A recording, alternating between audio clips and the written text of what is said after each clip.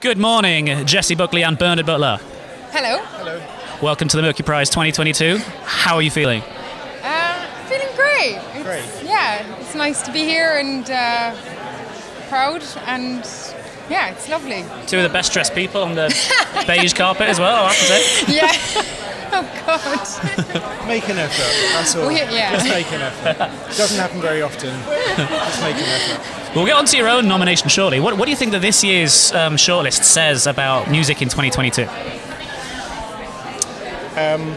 I don't think it says anything about music in 2022. I don't think there's any effective sound bites that work.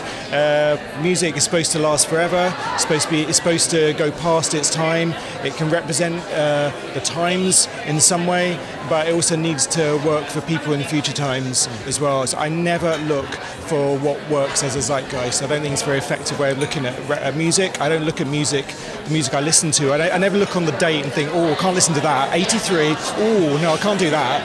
You know, music is something you should feel, and that's all. You should feel it and let it into your life. And it just shouldn't matter where it comes from, who's making it, and what they are, where they come from. What a great answer. And what do you think it is about your record that has spoken to people in the way that it has and kind of made that connection? I've no idea. That's literally up to them. I don't think you can ever be like objective from the inside out, and it'll probably be 20 years down the line and we'll like put it on, having not heard it for 20 years, and be like, oh, that's what it was. Yeah, but I don't know. Nothing to do with me.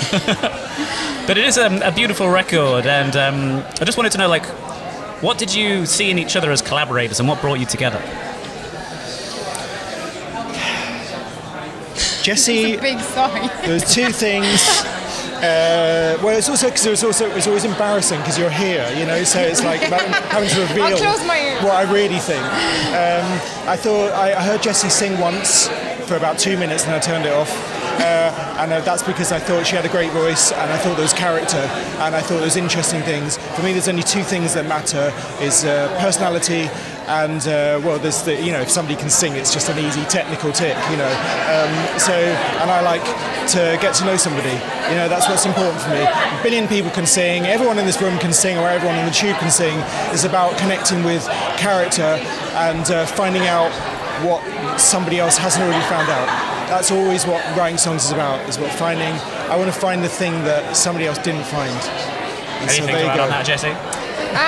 Well, neither of us really knew each other. Like, we didn't know each other, and actually it was kind of a blessing in disguise, because we just met each other in the moment and trusted each other and took a leap of faith, and in a way we probably could come in just as we were because of that, not because of who we were. I'd listened to an album that Bernard had worked on with Sam Lee called Oh Wow, and I absolutely adored it and loved it, and yeah, but I don't know. Sometimes it's good to just have a clean slate and not know anything, you know, no kind of conception of who somebody is, and allow them to create a new space for themselves. Amen. Well, Jessie and Bernard, congratulations and good luck. Thank you.